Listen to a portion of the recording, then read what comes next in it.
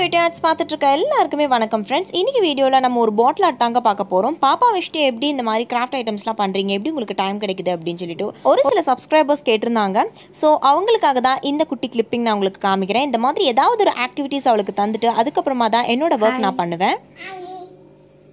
Good morning சொல்லுங்க. Good morning சொல்லுங்க.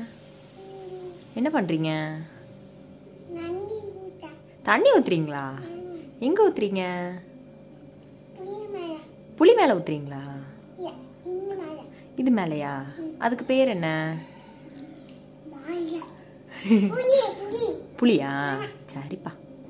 பக்கத்தில் பார்த்தீங்கன்னா நான் வீடியோ எடுக்கிறதுக்காக எல்லா கிராஃப்ட் ஐட்டம்ஸுமே வந்துட்டு எடுத்து வச்சுருக்கேன். இப்போ நம்ம வீடியோக்குள்ளே போகலாம். இந்த மேட் பார்த்தீங்கன்னா க்ரீன் கலரில் இருக்கிறது இப்போ நான் ரீசெண்டாக அமேசான்லேருந்து வாங்கினது. வீடியோக்காக வாங்கினேன். இந்த பேக்ரவுண்ட் வந்துட்டு எப்படி இருக்குது அப்படின்னு சொல்லிட்டு கமெண்ட்ஸில் சொல்லுங்கள். இதுவே வந்துட்டு நம்ம கண்டினியூ பண்ணலாமா இல்லை வேறு சேஞ்ச் பண்ணலாமா அப்படின்றதையும் சொல்லுங்கள்.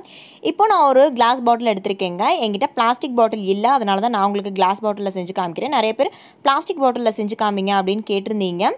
எனக்கு பிளாஸ்டிக் பாட்டில் கிடச்சதுக்கப்புறமா நான் அதில் கூட நான் ஒன்று செஞ்சு காமிக்கிறேன். நீங்கள் தாராளமாக இதே கிராஃப்ட்டை பிளாஸ்டிக் பாட்டில்லையும் செய்யலாம். ஃபர்ஸ்ட் இந்த பாட்டிலை நல்லா க்ளீன் பண்ணி எடுத்து வச்சுட்டேன். தென் இதுக்கு நான் பேஸ் கலராக வந்துட்டு ஒயிட் கலர் கொடுத்துக்கிறேன். 3 கோட்டிங் வந்துட்டு கொடுத்துட்டேங்க. ஸ்பாஞ்ச் யூஸ் பண்ணி தான் நம்ம வந்துட்டு கலர் கொடுத்துக்கிறோம். எல்லா பாட்டில் ஆர்ட்லேயும் நான் செய்கிற மாதிரி தான். இப்போது 1 கோட்டிங் கொடுத்துட்டேன். இது நல்லா காஞ்சதுக்கப்புறம் இப்போ 2nd கோட்டிங் கொடுத்துட்ருக்கேன். இதுவும் நல்லா காஞ்சதுக்கப்புறம் 3rd கோட்டிங் வந்துட்டு கொடுத்துக்க போகிறேன். 2nd கோட்டிங் கொடுத்தாலே போதுமானதாக இருக்கும். பட் பார்த்தீங்கன்னா கொஞ்சம் ஷேடு அங்கங்கே வந்துட்டு தெரிஞ்சுது. அதனால 3rd கோட்டிங்கும் கொடுத்து இப்போ நல்லா காய வச்சு எடுத்துட்டேன். இந்த பாட்டில் இருக்கிற ஸ்க்ராட்ச் தான் அந்த இடத்துல இருந்தது. ஸோ அதனால தான் அப்படி இருக்குது. அதுக்கப்புறம் ஒரு சார்ட் பேப்பர் வந்துட்டு எடுத்துக்கோங்க. எந்த கலர் சார்ட் பேப்பராக இருந்தாலும் பரவாயில்ல. என்கிட்ட பிளாக் தான் இருக்குது, அதனால நான் இதை எடுத்திருக்கேன்.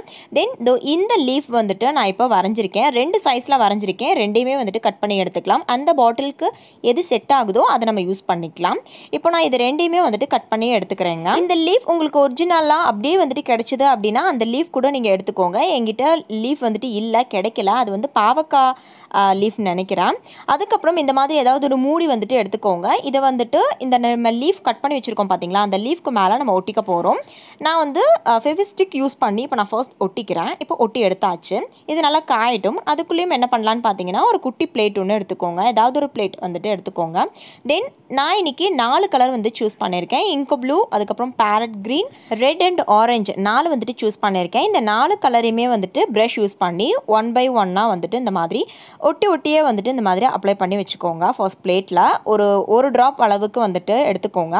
அதுக்கப்புறம் இந்த லீஃப் இருக்குது பார்த்தீங்களா, அந்த லீஃபை இந்த கலர்ஸ்க்கு மேலே இந்த மாதிரி வச்சு எல்லா இடத்துலையும் பெயிண்ட் பண்ணணும் அப்படின்றதுக்காக டூத்பிக் யூஸ் பண்ணி இந்த மாதிரி ஜென்டிலாக ப்ரெஸ் பண்ணி விட்டுட்டு தென் அந்த லீஃப் நம்ம எடுத்துடலாம். இப்போ பார்த்தீங்கன்னா அந்த லீஃபில் அந்த கலர்ஸ் எல்லாமே ஒட்டியிருக்கு இல்லையா. தென் அதை வந்துட்டு நம்ம ரெடி பண்ணி வச்ச இந்த பாட்டிலுக்கு மேலே இந்த மாதிரி வச்சு சேம் அதே மாதிரி டூத்பிக் யூஸ் பண்ணி இப்படி ஜென்டிலாக ப்ரெஸ் பண்ணி விட்டுக்கலாம். ப்ரெஸ் பண்ணுறது எதுக்காகன்னு பார்த்தீங்கன்னா எல்லா இடத்துலையுமே வந்துட்டு அந்த கலர் படணும் அப்படின்றதுக்காக. இப்போது அந்த லீஃப் வந்துட்டு எடுத்துட்டேங்க. எடுத்ததுக்கப்புறம் பார்த்தீங்கன்னா லீஃப் ஷேப்புக்கு அந்த பாட்டிலில் உங்களுக்கு வந்திருக்கும். மல்டி கலர் லீஃப் மாதிரி ஒரு எஃபெக்ட் உங்களுக்கு கிடைக்கும். ஓகேங்களா. இதே மாதிரியே அந்த பாட்டில் ஃபுல்லாக நான் பண்ணிக்க போகிறேன். அந்த கேப் நம்ம எதுக்கு ஒட்டினோம் அப்படின்றது இப்போ உங்களுக்கு புரிஞ்சிருக்கும்னு நினைக்கிறேன். அந்த லீஃபை வந்துட்டு அழகாக நம்ம தூக்கி பிடிச்சி எடுக்கிறதுக்காக தான் அந்த கேப் வந்துட்டு நம்ம ஒட்டினோம், வேறு ஒன்றும் இல்லை. இப்போ இதே மாதிரியே அந்த பாட்டில் ஃபுல்லாக நான் செஞ்சு முடிச்சுட்டு உங்களுக்கு காமிக்கிறேன்.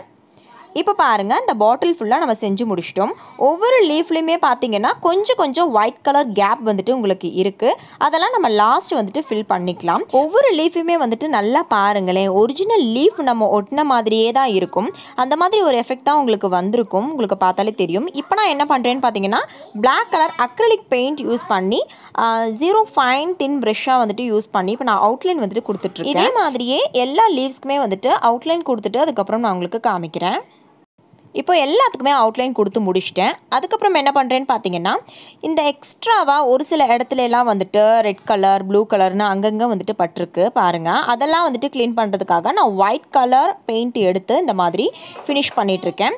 அதுக்கப்புறம் குட்டி குட்டியாக அந்த ஸ்பாஞ்ச் வந்துட்டு நான் கட் பண்ணி வச்சுருக்கேன். அந்த ஸ்பாஞ்சில் இப்போ நான் ஃபர்ஸ்ட் ஒரு ஸ்பாஞ்ச் எடுத்து ஆரஞ்சு கலர் வந்துட்டு கொஞ்சோண்டு எடுத்திருக்கேன்.